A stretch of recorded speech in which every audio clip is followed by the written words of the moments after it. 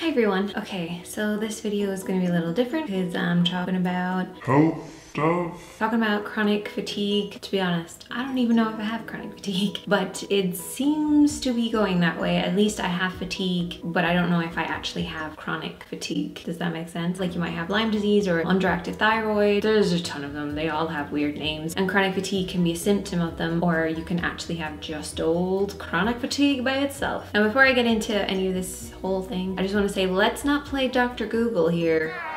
We're just gonna have a chat, share your personal stories, but let's not, you know, diagnose anybody with anything because it is scary enough. Let me catch you guys up on where I am up to. I've been having issues for about over a year. Initially, they thought there was something wrong with my heart, so I was in hospital. I had loads of things done to my heart. It all came back fine. Got loads of blood work done, and I get blood work done every 2 months just to keep track because there is some issues in my blood. So they think that it probably is gonna be an underactive thyroid, but we don't know. So until we know, I'm not going to go into it too much, but I do have chronic fatigue. So basically I have 4 stages in my chronic fatigue. I have days when I wake up and I am full of energy for about like an hour or so, and then I crash. Then there's days when I wake up feeling so awful, like I just feel terrible. Then within a couple of hours I feel fine, and then the whole day can be perfect. Awesome. I love days like that. And then I have days where I can't move.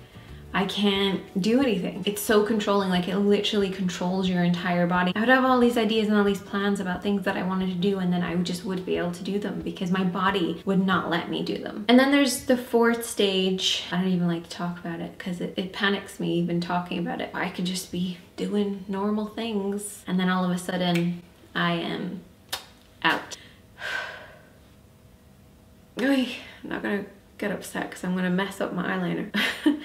I'm even a mild case compared to some other people. There's some other people that are just like bedridden basically, and it's so hard, and I just want to like wrap them up in a blanket and just like protect them and like look after them. If I can do something with my channel and my reach of people, which it's not a massive reach, but if I can make this into something good by setting up a support group, I am hoping to set up a Facebook group for us to kind of communicate on what works for us. Great thing is I have had so much information given to me by so many different people because a lot of my followers seem to be chronic fatigue sufferers as well. I don't know if there's a lot of chronic fatigue people out there, or maybe they just seem to happen to like my content. I feel like every day I'm learning something. I could like write a book just on chronic fatigue. Like that's how much information has been given to me. I was speaking to a girl recently. Let me find my phone. A Paler Shade of Beauty is her name. She's trying to get treatment at the moment, and there's a GoFundMe page, so I'm going to link that in the description box. I wanted to share her page, and I'll hopefully get my own Facebook group set up. But if you have any recommendations of other groups that you find that are helpful on Facebook, I'd love to communicate with them, join those groups, as well as being able to set up my own. You know, every time you talk to somebody else who's going through this thing, it actually does make you feel better. It's such a cliche because how can hearing somebody else going through the same thing make you feel better? But it does make you feel better, because